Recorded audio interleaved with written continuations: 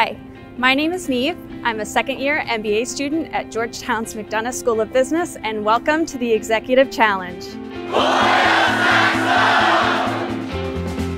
Today is the final exam for the required course, Leadership Communication. All full-time first-year MBA students are participating in this case competition. At the beginning of the day, all 250 students gather as a community to get an overview of what's to come for the day. Over 100 alumni come back to campus to role-play difficult cases that challenge students to navigate complex boardroom situations. The judges both score the exam and provide valuable feedback for how students can improve their leadership communications. While it is nerve-wracking, students have been working together all semester and they are ready to go through this experience together.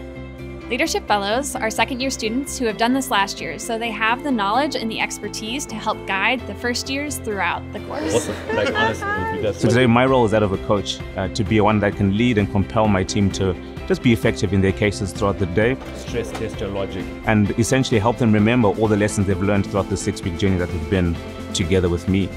Students enter the room, they are role-playing high-stress, often difficult boardroom situations. The judges can be a little intimidating and very serious, but once they break out of their character, it's really nice to get feedback and connect with them on a personal level.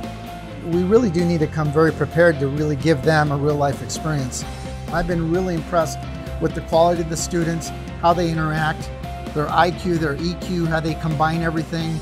And they bring that whole Hoya ecosystem into the game, and it's really exciting to be a part of that. Once the case is over, there is a huge sense of relief. You receive some feedback and you're ready to watch and cheer on the rest of your team. At the end of the day, students, alumni, and faculty come together and connect as Hoyas. Thanks to the Executive Challenge, our students are prepared to become the dynamic leaders of tomorrow.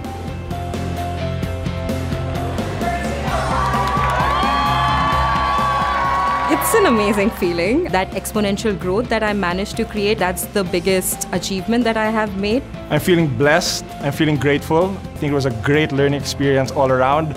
I'm just happy to be a Hoya.